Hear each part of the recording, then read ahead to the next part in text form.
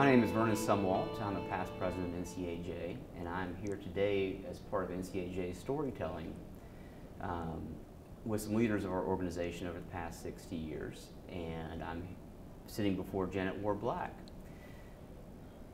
who's past president during which years? Oh, 2002, 2003, 20 years ago. It's hard to believe, isn't it? Yes, it flies. All right, let's jump straight into it. Let's rewind the clock a little bit. When you were reaching your adult years, tell us how important Davidson was to you in your development without mentioning the word Stephen Curry. It's hard not to mention Steph Curry, I have to admit, especially today. Davidson was a really unique place.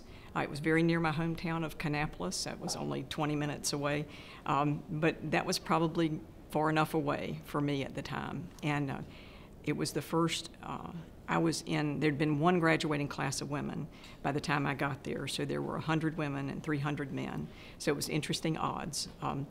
I went on a chemistry scholarship, and I planned to be a doctor my whole life. I hit organic chemistry my freshman year, and that was the end of that. And I decided that I would change to economics, because my father always said, I want you to have a job where you never have to ask anybody for a job. Well, I knew doctors didn't have to, and I'm like, who else doesn't? Oh, lawyers, I'll be a lawyer. And that was the intellectual rigor with which I made that decision.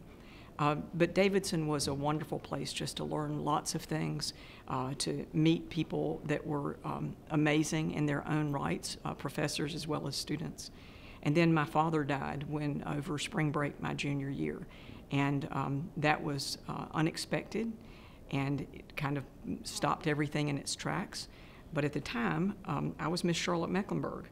And so he died in March, but I was to compete at Miss North Carolina in June, 3 months later. I did, and I was fortunate enough to win Miss North Carolina. So I took my senior year off at Davidson and then went back and finished after my year as Miss North Carolina. Wow, there's a lot to unpack there. Let's start with your decision to become a lawyer. You didn't decide to become a lawyer when you were 6 years old, like some people I know. I decided when I was 4 years old I was going to be a doctor. So tell us about the law and how you found it. Well, I loved science. I loved anything. I was pretty good at it. And when I went to Davidson, the Cannon Foundation had given me a scholarship, so I actually had a chemistry scholarship to Davidson. And I just didn't do it the way you should do it. I just didn't really know what else to do. And now in retrospect, I know I would have made a rotten doctor. You know, I would have been able to help one person at a time, perhaps. But now, because of the role that I've gotten to play in NCAJ in particular, but as a lawyer, I've affected lots and lots of people, whether it's individual cases or groups of cases, or whether it's our work in the legislature. How did NCAJ find you? I'll tell you how NCAJ found me. So Bill Horsley had just been president of NCAJ when I joined his law firm in Greensboro 30 years ago. And he walked in my office and explained to me that I would be joining NCAJ and I would be attending the convention. And I'm oddly a very introverted person by nature. And so when I went to that first convention, I pretty much stayed in my room the whole time, except for the classes. I didn't feel awkward going to the classes. But I've been coming, I think, to the convention every year since 1992. Well, I guess fine was a light word to use when Bill walks in and tells you you're a member. Yes. So you eventually became president. Yes. How many female presidents preceded you? I was the third. So I was president, the organization had existed about 30 years at that point. So we joke that it's one a decade, whether we need it or not. Really didn't work out quite that way. The first two, Mary Ann Talley and Liz Kunaholm, also went to Duke Law School. So we also would joke that you only could go to Duke Law School if you were going to be a female president of NCAJ. Also not true. Tell us about that. You mentioned you were in the second graduating class at Davidson, or second class incoming at Davidson, that had admitted both genders. Yes. And I'm sure, having practiced myself just for 25 years, and my wife's a lawyer too, it's a different challenge than it is for males. Yes. tell us the good points and the bad points with that. So I'll start with, I joined the DA's office about a year after I left law school. And I had not taken trial ed, so I had no idea what I was doing. So I had to learn on the job there. Also, I was the first girl assistant DA, to quote the elected DA at the time. And so nobody quite knew what to make of me, that they really had not seen. They'd seen a couple of women lawyers in Salisbury and Concord, but really hadn't seen women trial lawyers. That was also true of the judges. And so there were some judges that thought I was the best thing since sliced bread, and others I kind of had to sell that I was going to be okay. And I worked very hard to make sure that they knew that I would do what I said I was going to do and that I would do it on time. And over time, I think I won most of them over. But at that time, if there was the big calendar call, say, for example, in civil court, and there were 100 lawyers in the room, there might be 2 or 3 women. Fortunately, that's different now, not as different as it should be based on the population of the United States, but it's changed really dramatically over that time. Now, how many years have you practiced again? So I got out of law school in 1985. Okay. So since then, what developments have you seen in improving the diversification of our legal profession, of our colleagues? Well, for at least 15 years, there have been more women in law school than men in the United States. So that's been true for a really long period of time. But on the negative side of that, what happens a lot of times with women when they get out of law school, maybe 5 or 6 years later, they want to start a family, it becomes more difficult. And so women sort of self-select against being trial lawyers to begin with. And then when the family often starts, then a lot of those women just realize they cannot keep up that pace, and they may also pull out of the trial practice. So I think the good news is women are coming out as at least as many lawyers, if not more than men, but we really do need more in the trial practice. And things are changing continuously. Yes. With that. What do you think our legal profession needs, the system needs, to help that development? It's a really good question. I'm not sure that there's an easy answer at all. What's interesting is what's happened with the judiciary in my county, and it may be true of other North Carolina counties, but people don't know who runs for judge. And a lot of times they'll select a woman they don't know over a man they don't know. And I think it's because there's this sort of a perceived fairness with women that has made it where a lot of the district court judges in Guilford County are women and have been for probably 5+ years. So I think that's maybe not the best way to decide whether somebody's the right judge, but it's interesting that there's a trustworthiness to women. And I think just sometimes letting women be the ones to resolve conflict. That I think we look at problems sometimes, and not meaning to be sexist, but we look at problems holistically. How will this person feel about this? How will they see themselves if this is the outcome? And I think having women to be absolutely integral in difficult decision making can really improve the room. So it's not just about fixing something, it's about right. an empathetic approach. Yes. I'm not going to explain how I know that. So, life of a trial lawyer is sometimes difficult. Yes. But you weren't always a trial lawyer. How did you start out in the field? Well, as I told you, I didn't know that I even wanted to be a lawyer. It just kind of happened. And then when I got to Duke Law School, I thought being stood up to answer questions was the awfulest thing in the entire world. And so I knew that whatever I did in law, I did not want to speak in public because I hated it. So I didn't take trial ed. I didn't do anything that would require me to stand up more than I absolutely had to in law school. So I thought, well, I'll be a corporate lawyer and I'll help businesses and I'll maybe manage sports stars or movie stars. And when I got into law school, I had an extraordinarily difficult time finding a job. So a little tiny law firm in Charlotte with 2 lawyers hired me, and I was grateful for it. And I did that kind of work for about 10 months, and I realized that I'm not that kind of person. I really don't get all excited about page 17 and where the semicolon is and how to reword a sentence, that I needed something more dynamic and where people were involved. And so I got brave enough to ask the DA for the job and fell into that, and then had 3.5 extraordinary years of trial experience. Every member of NCAJ looks in the mirror at some point, and I think they feel this way. I know I did, and everyone I've talked to, all the younger lawyers I know, have said this. They call it imposter syndrome. Tell us about your experience when, because you said I didn't want to be a lawyer. I found myself in a courtroom, didn't want to public speak. Tell us at the point in your career where you looked in the mirror and you said, I can do this. I'm still waiting for that moment. That making light a little of it, I think you need to have a realistic recognition of what you don't know.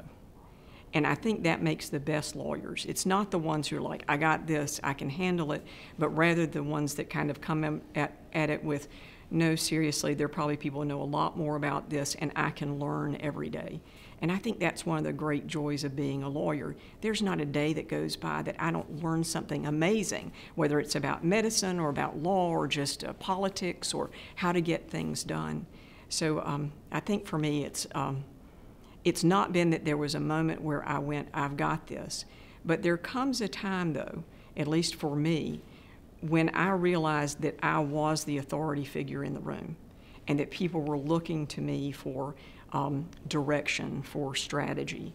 And so that probably, being in leadership at NCAJ, that sort of forces you into that position.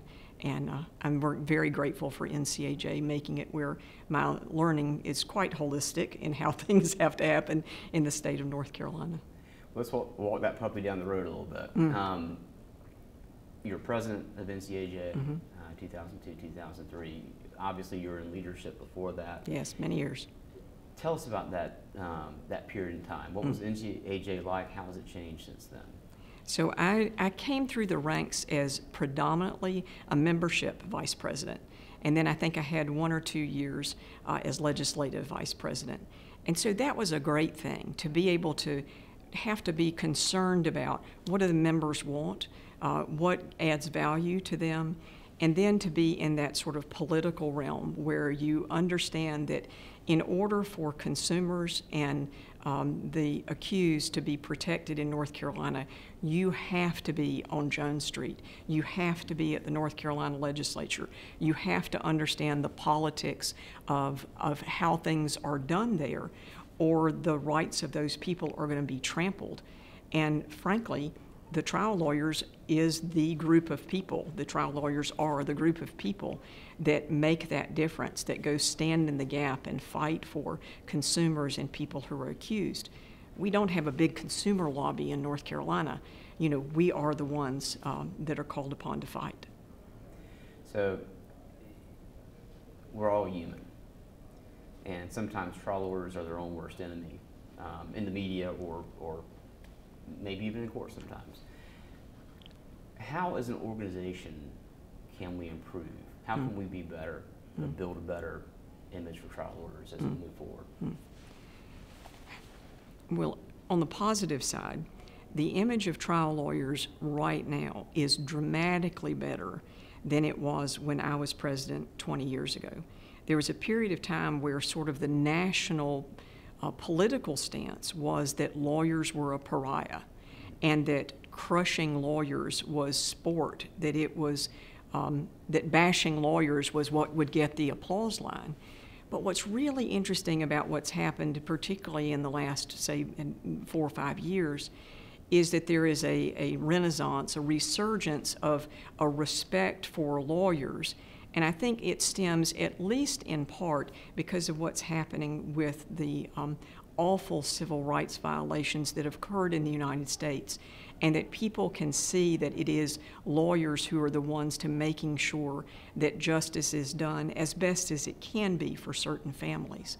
So I think we are improving.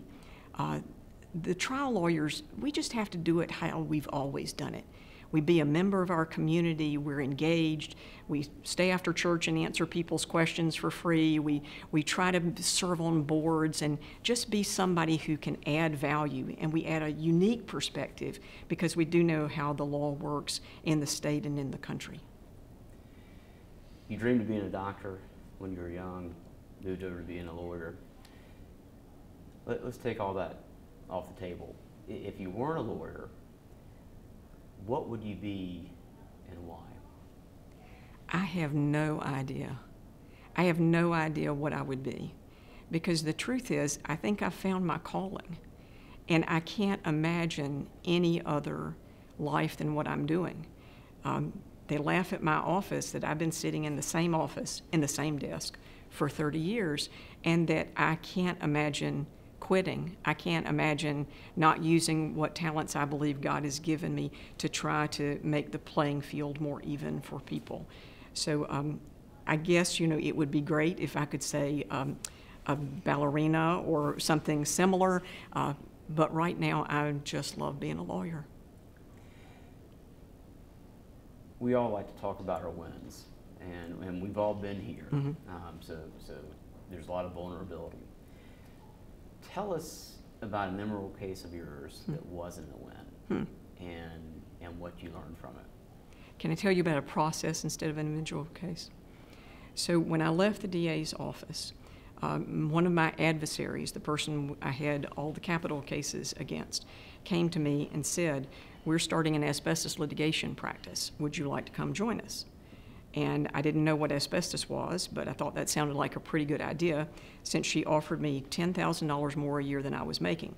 I was making $20,000 at the time, so that sounded like a really great deal. So I started with the litigation practice. I'd come from the criminal courtroom where I didn't know what depositions were, I didn't know what written discovery was. Remember, I didn't take trial ad, so I had really no idea about how the civil process functioned. And it ended up that we had a summer where we had 60 clients that needed to be deposed in the asbestos litigation. And I walked in the very first day, and there were 30 lawyers, defense lawyers there, all of whom who were going to ask our client questions, most of whom who did not graduate from high school. They had great jobs at a power plant, but were not particularly educated people. And I watched those 30 lawyers fillet my client. And then I came back the next day for it to happen to the next client, and the next day to happen to the next client. So actually how I learned how to be a better trial lawyer was watching spectacular defense lawyers and watching them ask questions and then trying to learn how to protect the plaintiff, protect the client in the next depositions that occurred after that. We have defense lawyers that you mentioned, and we call ourselves trial lawyers. Yes. On the plaintiff's side. The purposes of defense lawyers are different than the purposes of trial lawyers. Yes. Yet we're colleagues, we're professional, we work across the lines. What is a trial lawyer? A trial lawyer is someone who should be motivated by a sense of justice, of changing that which is wrong to that which is right. Desmond Tutu said that if an elephant has its foot on the tail of a mouse and you tell the mouse you are neutral, the mouse will not appreciate your neutrality. And that if you remain neutral, you have chosen the side of the oppressor. Trial lawyers get to be the ones that we stand on the side of the oppressed and we make a difference. And you found your calling as a trial lawyer. Yes. Did the values that go along with being a trial lawyer find you in that process, or did you already have those values and they matched up to becoming a trial lawyer later? Which do you think it was? I think for me that the values were there from the beginning, and then why I probably was dissatisfied with the work that I was doing in the corporate sphere is it didn't let me express that sort of sense of justice that I feel is innate in me. So we talked about the vulnerable stuff, the process of learning when, and we've all been in those uncomfortable situations where you go, oh gosh. Yes, and just want to die. Tell us about a case where you succeeded and you thought, I've done it? Well, I had a really interesting car wreck case when I was practicing in Salisbury, and it was a double fatality. Our client died. She was a hospice nurse. She had 2 small children. She was killed by NASCAR's Rookie of the Year, Rob Moroso, who drove home drunk and unfortunately lost his own life in that wreck as well. We had the opportunity then to sue Oldsmobile and the bar where he and a number of people from NASCAR were drinking, as well as another corporate entity that his family was associated with.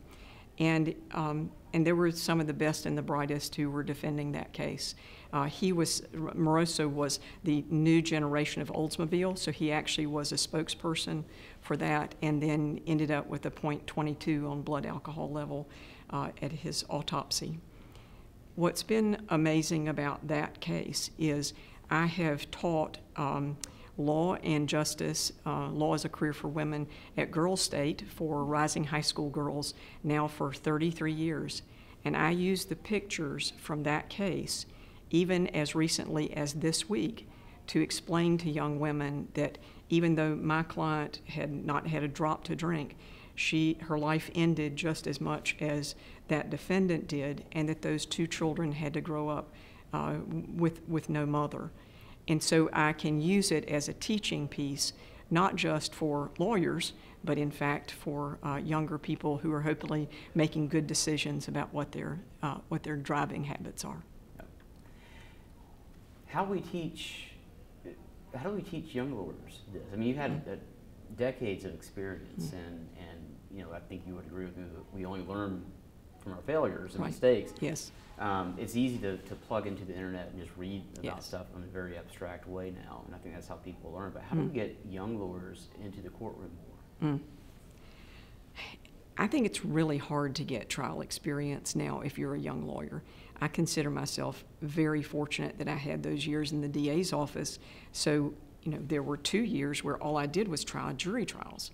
It's hard to compare with that unless you're in the public defender's office, for example. So I think what you kind of have to do is just push them into it. And you want to do it to make sure that the client is not compromised in any way, but you do want to make sure that you're alongside there to protect that, but give the opportunity if you possibly can. A lot of my practice is in federal court, and almost nobody goes to federal court anymore. You know, everything's done by the papers. But I think one of the greatest things that we can do for young lawyers is to have them realize you need to have exquisite mediation skills, because the truth is 99% of cases settle, the vast majority of them now, by mediation. And so the preparation and the presentation is different than how you would prepare and present at trial. But we need to be teaching those skills. How can NCAJ do that? Well, I think it would be great to just focus on mediation skills and use some of the great mediators that we have workshops where you find out what cards the other side was holding back and how you didn't know to push and what the outcome would be. To learn often from mediators about what mistakes, and particularly for people like me, plaintiffs' lawyers, I've always heard we go down too fast. We start too high and we go down too fast. There's at least one really famous lawyer here, Wade Bird, he doesn't do that. I think he comes maybe 10% off of his original demand, and you can learn a lot because then he's garnered that reputation with the defense where they know if he's asking for a certain amount, that's really what he's expecting, and that's a pretty impressive reputation to have. We're sitting here today, 2022, in Charlotte, you know, a couple hundred yards from where we had our first convention 60 years ago. Yes. We've recently come off a pandemic. You know, 2 years of courts in Mecklenburg County pretty much shut down.